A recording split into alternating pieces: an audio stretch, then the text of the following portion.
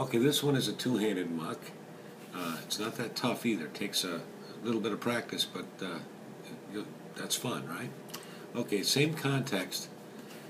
These are protected by the hand. I'm loaded up here, of course, and protected by the chips. And this one is done only in the context of the betting portion of the game. So at some point, the cheat will come over, double check his hand, decide, yeah, I'll call you, take some chips, pay some, come back and re-protect the hand. So in the context of doing that, it's pretty efficient and looks pretty natural. And as long as you're not making the first bet or raising, bringing attention to yourself, this would fly fine. So hope you enjoy it.